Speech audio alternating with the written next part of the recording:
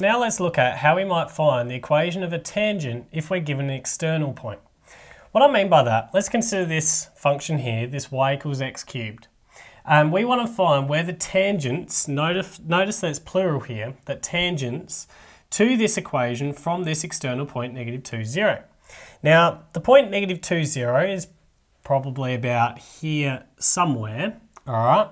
And what it's really asking for us is if we draw any linear line that we want, we can draw linear lines everywhere, right around here, which linear lines will actually form a tangent to this function. Now, the obvious one that we can probably see is we can probably draw a linear line here somewhere, and that linear line will form a tangent to the function there. But often with these functions is there's more than one. So you can see there's one just in here, but there's actually another one with this function, and I actually know where it is. It's the one that runs just along here. At this point here, that'll actually have a tangent to the line at this point just in here. But let's think about this algebraically. How might we actually find this, well, these two equations for these lines here that I've just drawn in, just using our algebraic understanding of things? So what we're going to do here is we're going to start by describing any linear line that we can draw from this point. All of them. Literally all of them. And we're going to do that using our gradient point form. So that's a formula that we learned previously where it was y equals the f dash, or the gradient at the point of A, is going to be multiplied by x minus my A point, and then added on with my B point, just in here. We're going to use this here to be able to describe any line that we can draw at this point. Keep in mind that this point of B is also the f of A, so you might actually see this written as, and I might put it here now, you might also see this formula written as the f of A, what the y equals, when my input of A is in here. So we can already refer this as A and the f of A as a coordinate just in here. So now, what to do from here? Well, what I'm actually going to just state here is if y is equal to x cubed, what I'm going to say is if y is equal to, it's x cubed, but I'm going to call it the f of x to get it into this format. What I need to know is the f of A. So the f of A is going to be substituting A into this, so it'll be A cubed. What I also need though is I need to find the derivative. I need to find the slope of this. So I need to find the f dash of x, or the derivative of the original function. And the derivative is going to be 3x squared.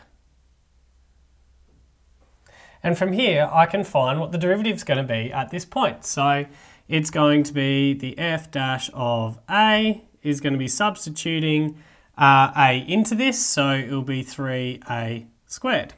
So I can now really describe all these linear lines that I can draw here in terms of A. So I can rewrite this to say that the equations of the tangent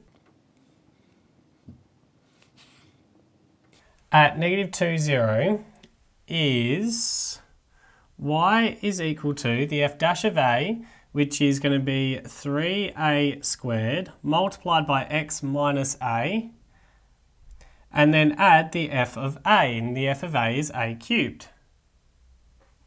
So from here I can expand this out, so y will equal 3a squared x minus 3a cubed plus an a cubed, which if I simplify that, y will equal, it's just those two, so 3a squared x minus 2a cubed.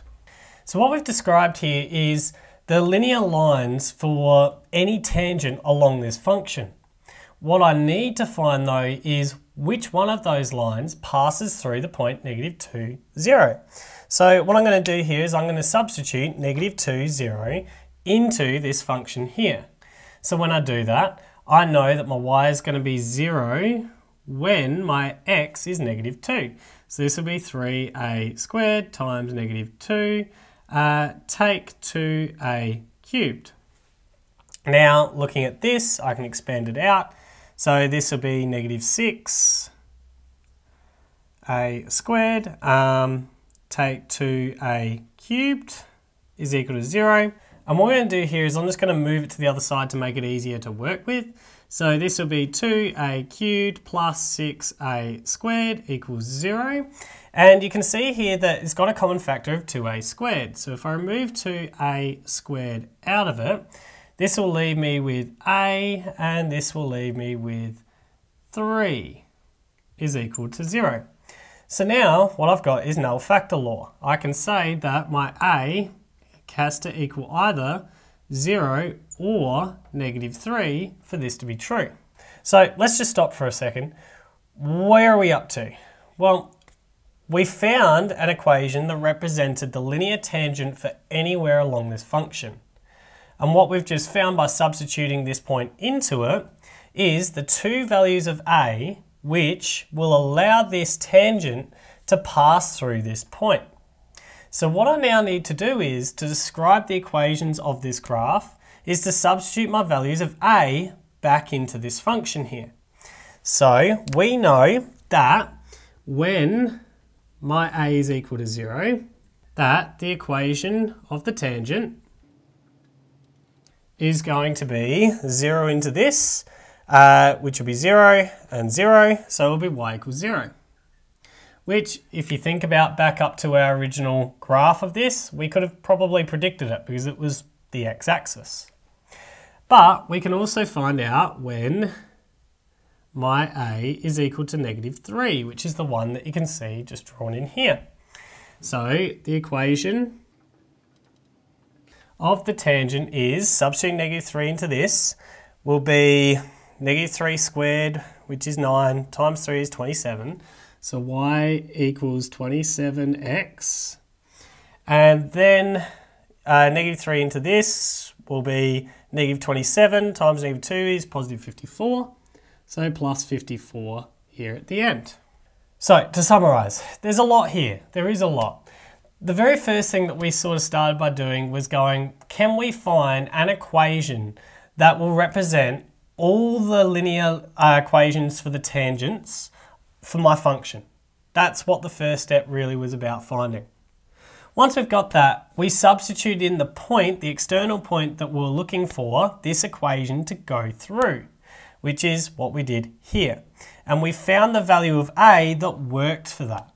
Once you've got that value of a, you then need to describe the two or however many linear functions there are, linear equations there are, that are tangents to it.